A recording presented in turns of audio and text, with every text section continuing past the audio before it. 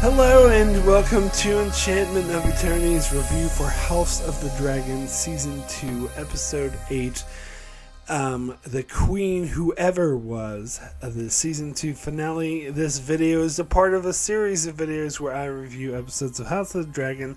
So I have to start with a spoiler warning for House of the Dragon up to the Season 2 finale, Season 2, Episode 8. If you have not seen up to this point, you will not want to watch this video, otherwise some things will be spoiled for you.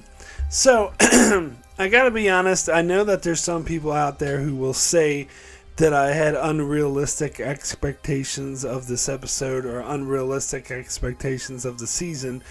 But I will say, you know, the episode itself was a decent episode. It was a strong episode, a lot of good character moments, a lot of moments that I really liked.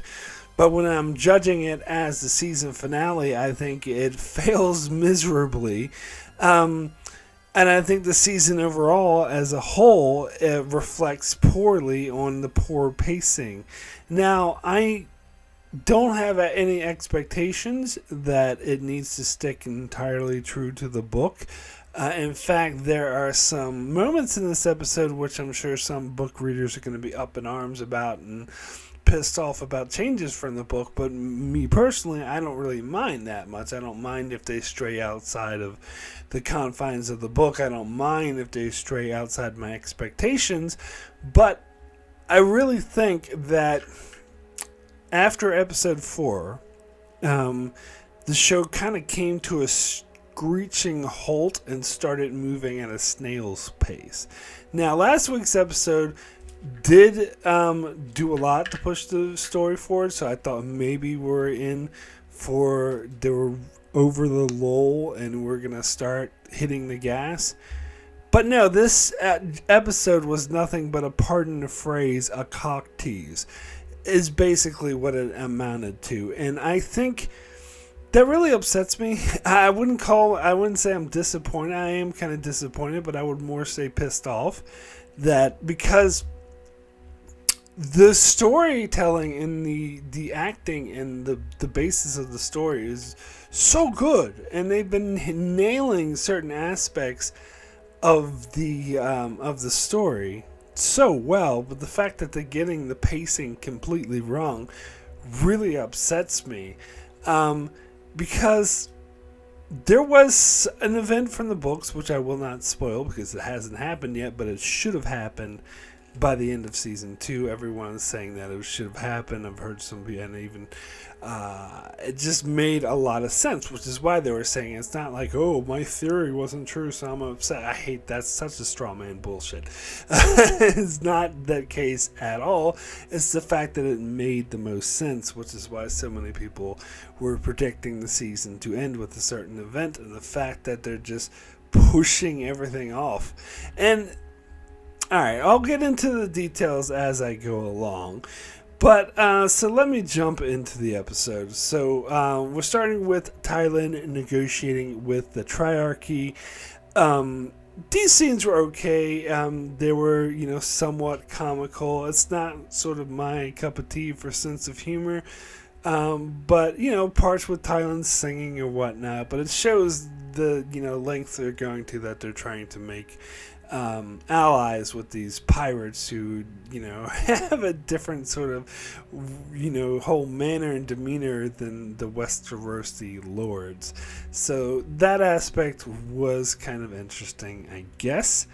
Now, this is next we get to Aemon attacking Sharp Point. Now, this is what really confused me, because I remember I saw this scene, like a snippet of the scene in the trailer, and I was like, oh, I wonder what he's attacking. What is he attacking? And when I saw the scene, I still had no idea what the hell he was attacking. And then in a line of dialogue, Jace mentions, oh, he attacked Sharp Point. So I was like, okay, that's terrible. What is Sharp Point exactly? Like, where is it? What is it? Like, why is it important? Why did he attack it? Like, what? And so I had to wait till after the episode for, like, someone in the behind the scenes thing to be like, oh, that's, you know, Lord Massey or whatever, one of the grumpy old men on Rhaenyra's council. That's one of his keeps. I'm like, okay, so why was that not mentioned in the episode? And then after the episode, I had to go and look it up on the map and see where exactly it was. I'm like, oh yeah, it's kind of near Dragonstone.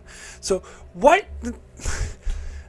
I don't know. And this gets to a greater frustration about, which I'll get to shortly on another storyline. But I will say, like, there's no reason why I should have to look shit up in the episode to understand important plot points.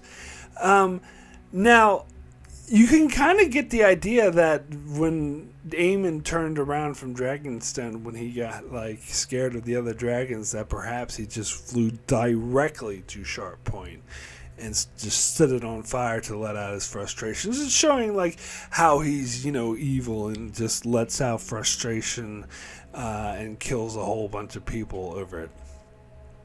And it contrasts that to Rhaenyra, who's very hesitant to kill innocent people.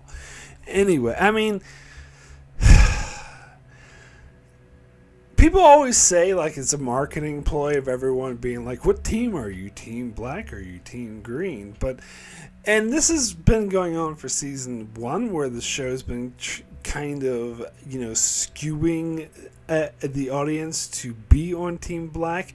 But this takes it to another level where it's turning Team Green into a bunch of mustache-twirly villains and Team Black the obvious heroes. Which I know there's some things that do go against that, but it seems like that more and more they're pushing in that direction. Anyway, so we get another scene with Larys talking to Aegon and convincing Aegon to leave King's Landing. Now, I did hear someone else complaining about this and saying it was a terrible decision for Aegon.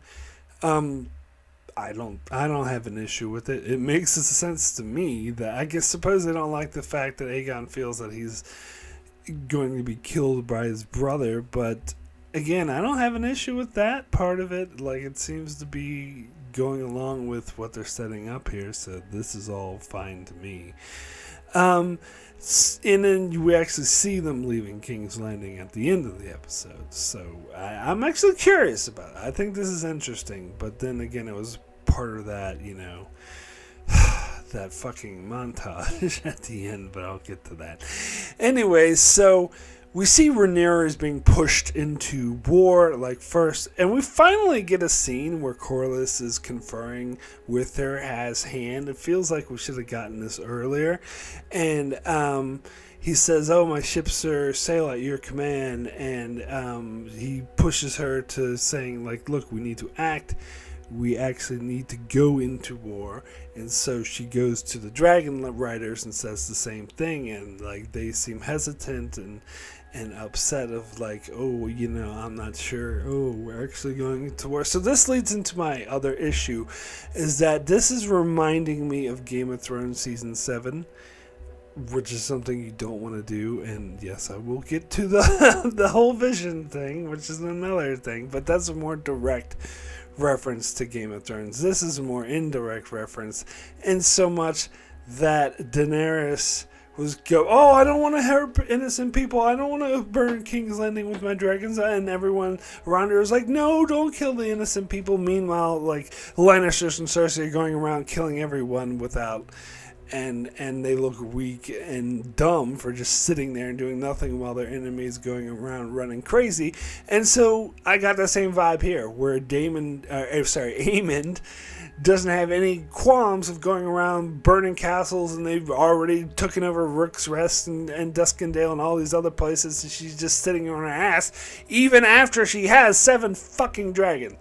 Now, granted, she is making promise to do something finally, but as that a huge hesitation. Again, it seems like they're really pushing, no, she's the hero good guy and the rest are evil, and yeah, I don't know, I like the story to be a bit more gray than that. And the fact that, oh yes, she's going to do something in 2 years, whenever season 3 airs.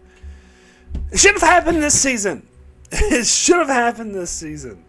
Anyway, I'm sorry. So next we get into the bastards kind of misbehaving, Ulf in particular. I think this was a somewhat interesting scene, although I think that they should have toned Ulf down just a tad. And I'm hoping that they do tone him down a little bit, even though I know that he's meant to be the drunk and the fool, and that's how he's portrayed in the books as well. But I still feel like that they could just tone it down a little bit. And it seems like they are setting up for a huge personal conflict between him and Jace, because Jace was already against the whole idea of them becoming bastards, and because he feels like it diminishes his position. And the fact Ulf was kind of, oh, we're the same, is really pushing his buttons in the worst way possible. But Hugh was actually being very polite, and I don't think he was getting enough credit from Jace about that. But I did like the scene between Jace and Bella. I've always liked this relationship, and I love that the show is fleshing it out way more than it was in the books, and that Bella is kind of pushing Jace to be like, you're getting all hung up on this father thing. You think you're the first, noble whose parents aren't who they supposed to be, which I think was a damn good point. And she's like, you need to go out and support your mother. And I do like in the dinner scene, he did sort of stand up and supported Rhaenyra on her decision to go to war, and saying this is what we need to do, and stood by her. I love that, and I think we do need to get a bit more of that. So then we see Aemon confronting Helena, kind of pushing her, saying, well, you need to ride your dragon, which makes all the sense in the world, because they are now super outnumbered by Rhaenyra's dragons. But she refuses to do that, says that she doesn't want to hurt anyone, and Alicent got really pissed off with him, saying that he just wants death and destruction, which kind of will motivate Alicent to do what she does later on. But we see that Helena actually appears in Daemon's, I always get them confused, in Daemon's vision, which is really interesting. And it seems like she was almost when she was on the balcony, she was talking directly to Daemon, but then Aemon comes out and says, tries to, the softer approach, like, look, didn't mean to be mean or anything, but Rhaenyra's coming with 7 dragons to kill us all, so it would be cool if you could, find a way to, get on your own dragon and maybe help out here a bit. And that approach doesn't work with her either, and we get more of the prophecy, seer side of her, where she just points out, like, I don't know, like, Aegon's gonna sit on the throne, a wooden throne, and you're gonna die.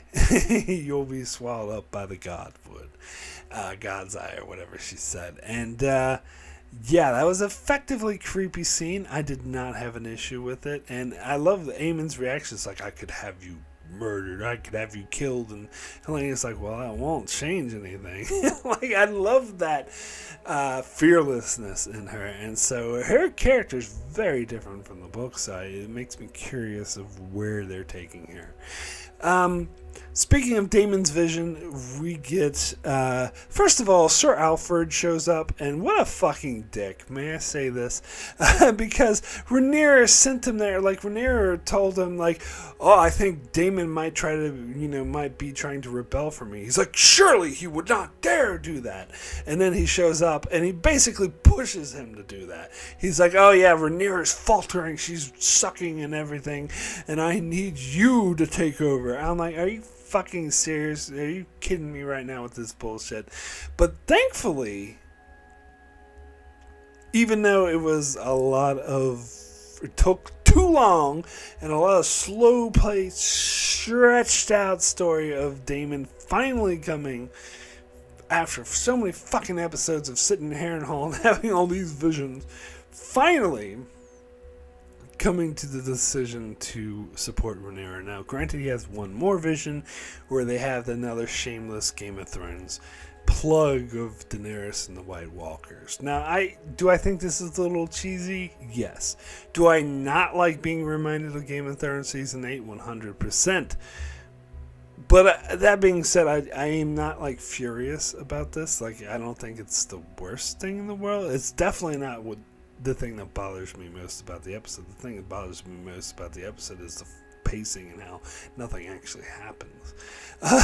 That's what bothers me. This vision, I mean, it goes along with the whole Viserys talking about the Song of Ice and Fire, so that's the path the show's already chosen, so this makes sense to continue along that path, and that this is what would finally push Daemon over the edge and be like, look, this is bigger than us, we need to support you. Now, that scene where Rhaenyra does show up, and because Simon Strong called her there saying, oh no, I think some shit might be going down, and Daemon, the way he, bends the knee in front of her, and everyone else bends the knee in front of her, and he says, says, we fight for our queen. Like, that was an amazing scene. It was such a good, powerful scene. I do think it was well earned, maybe a little too well earned. We could have sped this whole thing up, but still, I mean, could have happened earlier in the season. I'm not saying, I'm just saying, but I still, really great scene. So then we get this other scene where Alan confronts Corlys, which I thought was a pretty powerful scene as well, that he's kind of, when Corlys is trying to be more like a father to him, he points out, like, look, you abandoned us, you wouldn't acknowledge me, I was starving, I could barely feed myself, and you ignored me, but now that your son and your daughter is dead, and your heir that took your son's place is also dead, now all of a sudden you're cozying up to me. Well, bullshit. And that makes sense. And I do wonder how they are going to further this relationship further. So, speaking of storylines that went at a snail's pace, that were taking way too long, Rhaena is running through the Vale searching for a dragon, and we get like various scenes scattered throughout the episode that are like 30 seconds long of her going through the Vale and starving and having to drink water from a pond, like she's dying of thirst, and then freezing in the cold, but she runs off to desperately trying to find a dragon, and then at the end of the episode she finally sees the dragon and it hisses at her, and that's fucking it. Are you fucking serious right now? Like, we got like she saw like the sheep things in a couple of, like, episode 5 or 6 or something, and she was like, oh, what is this? It's a dragon. And in episode 6 she runs off to chase the dragon. Like, they keep teasing and teasing and teasing and teasing, and she doesn't even get the fucking dragon by the end of the season. Like, that is some bullshit. Like, this is very symbolic for the whole way this whole season has been stretched out way too long. Now, it's just bad pacing, especially when compared to season 1, which went at such a fast pace and then came to a halt in season 2, and so it's whiplash, which I don't think works at all. But anyway, so we get this the final scene is with Alicent going to Rhaenyra. Now, this is the thing I know a lot of book readers are going to be complaining about. Not all of them, but I can see a lot being like, oh my god, because this is a massive change from the book. But I actually didn't have an issue with this. It is the least of my concerns. I'm perfectly happy for the show to take something different. I think it is a much more interesting dynamic, because in the books, Alicent and Rhaenyra were just both kind of like, oh, fuck these people, that's the usurper, I want to kill them, oh, screw them, and that's not that interesting. Like, this is more interesting to me. This is Alicent finally being convinced. Like, by the way, this is what's just such a good acted scene. This is why I'm not going to care if oh my god, it totally destroys what they were doing in the books. I don't care, because it was such a well written scene, it was such a well acted scene. Both actors, like, just fucking, like, nailed this. Absolutely nailed it. Like, the way you see Alicent kind of sort of crying, you actually see Rhaenyra, like, reacting to Alicent crying, and she gets a little choked up. Like, it was like one of the best acted scenes in the entire show. And as for would I buy that Alicent would be finally convinced to actually let Rhaenyra kill Aegon and be willing to give up King's Landing? Absolutely. Now, as much as, again, the Alicent thing has been stretched out way too long, I buy it. I do buy it, and I think it works. Now we get this ending montage where we see all the various armies marching to war. We see Otto Hightower apparently being held prisoner. We don't know by whom. We don't know where. So that's, yeah, thanks a lot for that. Like, what the fuck? And then we see Tessarion, whatever that blue dragon, that Daeron, who we haven't met yet, rides. We haven't seen Daeron yet. Season 3. That's not surprising. I didn't expect to see Daeron this season. That's fine. But the whole thing with, I remember I saw this in the trailers of the Starks marching the army and the Lannisters marching the army and the River Lords marching the army, and I expected to see this at the start of the episode, not in the episode with this, and be like, haha, wait for season 3. That is bullshit. It is bullshit. This whole ending montage is nothing but a fucking cock tease. And here's the end. Here's the kicker to this. 2 years.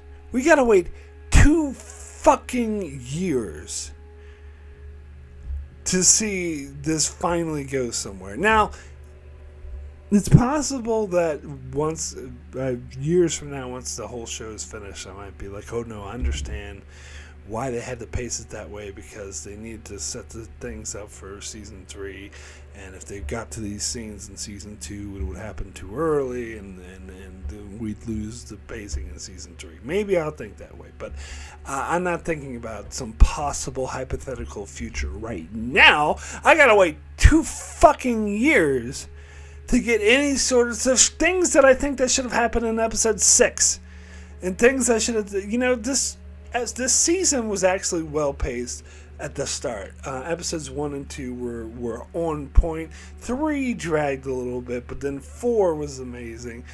And then after that, the whole pacing took a dive.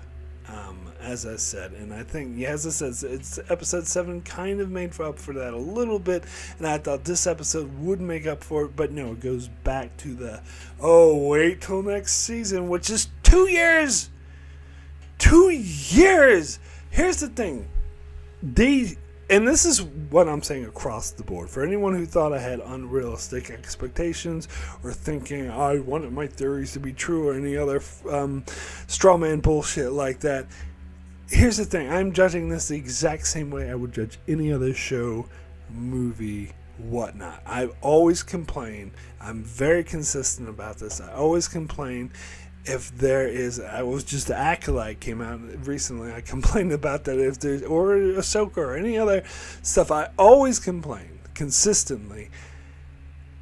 If something ends like a season or a movie that has a sequel, if it ends without there being enough of a conclusion. Now, that doesn't mean that they're not leaving anything for the next movie or for the next season. They can leave tons of stuff. Like, I think there could have been tons of things, such as whatever, what becomes of the Triarchy sailing towards King's Landing. I'm perfectly happy for them to push that back for season 3 and other things. I'm perfectly happy. You need to save some things for season 3. I get that, but we needed some sort of conclusion, because all season, like all these armies we've been seeing, Daemon was building an army, Rhaenyra was getting dragons. We needed some kind of just one moment that pays off this whole build up, and this did not pay off any of the fucking build up. It was just more build up, which is bullshit since I had to wait 2 years. So I'm going to have 2 separate ratings for this episode, because I'm of 2 different minds of this episode. So my rating for this as a standalone independent episode of House of the Dragon is an 8. Extremely good. A lot of strong character moments.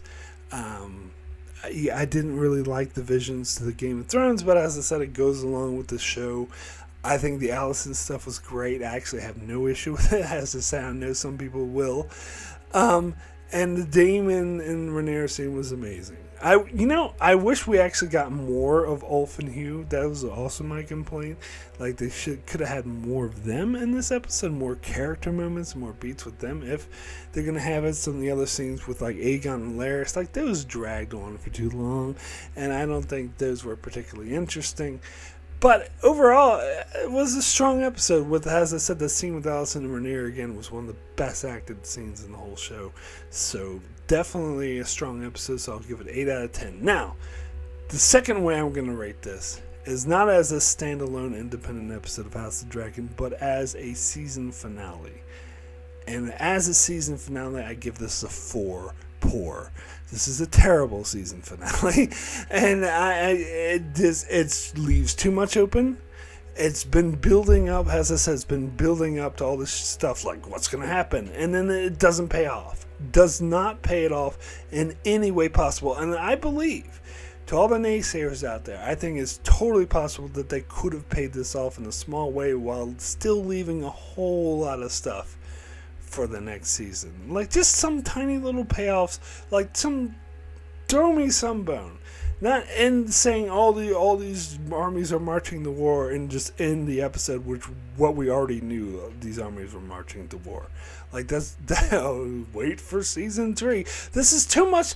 This, I think, is a problem with a lot of Marvel movies and Star Wars and all these big popular things, is that they worry too hard about getting you to come back for the next thing, that they don't realize that they need to pay off the thing that you are watching first and foremost. Otherwise you're not gonna, if you're always being strung along and never thrown a bone or get any sort of sense of conclusion or payoff, then you're gonna lose interest. And this, I think, unfortunately is falling into that same trap. So as a season finale, it gets a 4. Anyway, that is it for my review of House of the Dragon. I will be here on Monday night at 9 p.m. East Coast time, joined by Darren and Alyssa. See how they feel about this episode, to talk about this, go into a lot more detail and jump into this finale. So be sure to join us for that. The link to that will be in the description below. And be sure to check out my channel for many other videos, as I cover mostly Star Trek and other things as well. So be sure to subscribe so you can keep up with all of that. And thanks a lot for watching.